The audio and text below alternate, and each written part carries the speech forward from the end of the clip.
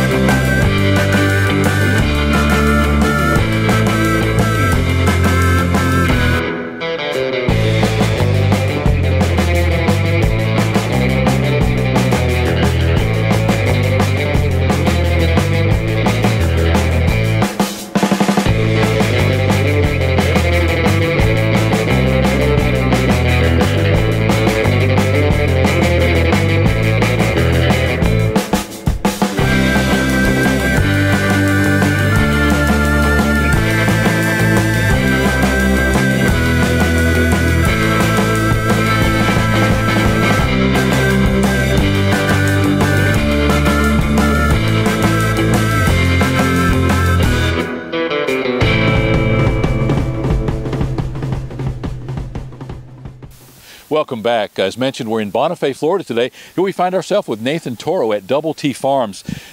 Nathan, we were here to talk to you about Florida Panhandle Technical College and found out what you actually do here, what your operation is all about. Pretty exciting stuff, especially for people who want good food, who are looking for beef in your case, without all the adulterants, without all of the stuff in it. Talk a little bit about what you do here at Double T Farms. Here at Double T Farms, all of our beef is no antibiotics, no hormones, no steroids. All of our animals are grass-fed. All we feed them is fresh peanut hay, which I cultivate and also bale at different areas away from the farm. Also, we feed the cows grass hay. We also feed them a natural feed that includes fresh crushed peanut hay, soybean meal, peanut hulls, liquid molasses, and 12% all-stock pellets. And all of our animals are low stress. All of our animals, before we can custom finish, custom order anything you want to do, they can be finished on grain if you want them. They can be finished on corn, you know, our custom feed, nothing but hay. It's any way you want it. Wow, pretty strong stuff. Now, when I said no adulterants, no additives, truly that, and your customer, your end customer, the consumer of the product, in this case the beef, can actually determine how they'll be finished. So again, if they want corn or right. hay, this is, I don't know of anybody else that's doing this. Is this a unique operation for the most part? I mean, it is unique because it's mine, but there are other operations throughout the area that are also doing it in the Panhandle. Is this obviously in response to consumer desire or need? You knew that there'd be a market for it, and that's why you're doing it. It's got to be more expensive. It's got to be more expensive than the beef mills churning out the cattle, using the additives, using the steroids and all that stuff.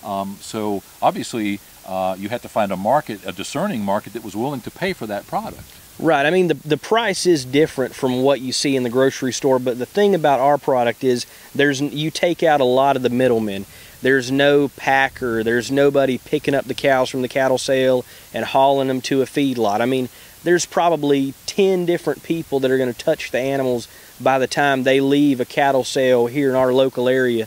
By the time you get one of our cows here, they've seen the farmer, they've seen the processor, and they've seen you. That's 3 to 10 on how many people or how many people are going to ship the meat, how many people are going to freeze the meat. It's not thawed, you know, it hasn't been pumped full of, you know, food coloring or pumped full of water to increase the weight. So, I mean, the consumer's getting what they pay for. Yeah, just recently online saw a video about pink slime. about what this this hamburger gets mixed with for normal consumption, and I say normal, average that you'd get in a fast food store or something like that. This is really nice. So now if somebody's health conscious, maybe even if they have certain allergies to certain chemicals and what have you, I would imagine that there are probably people who have health issues directly related to some of the steroids and some of the artificial ingredients that are being put into this meat.